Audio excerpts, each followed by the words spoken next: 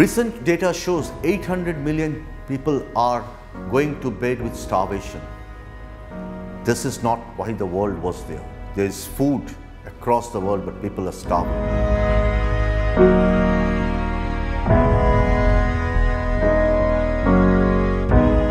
To reach to these people, at least to mitigate the hunger, to take out the children of their malnourishment.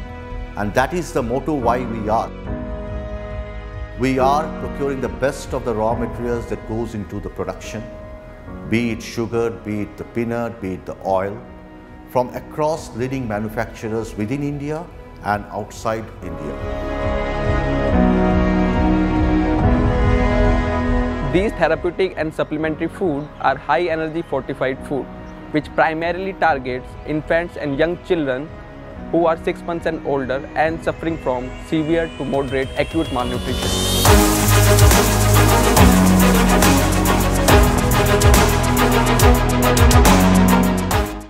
The ICRC performed a quality, social and environmental assessment of this company to ensure that the international standards for quality management system, environmental management system and social compliances are followed. The raw materials are having stringent quality checks before entering the production processes. The raw material, finished goods and the entire manufacturing process of the products are maintained under high hygienic and temperature controlled conditions so that no contamination, infestation or microbial growth affect the products. Producing and manufacturing is not the end.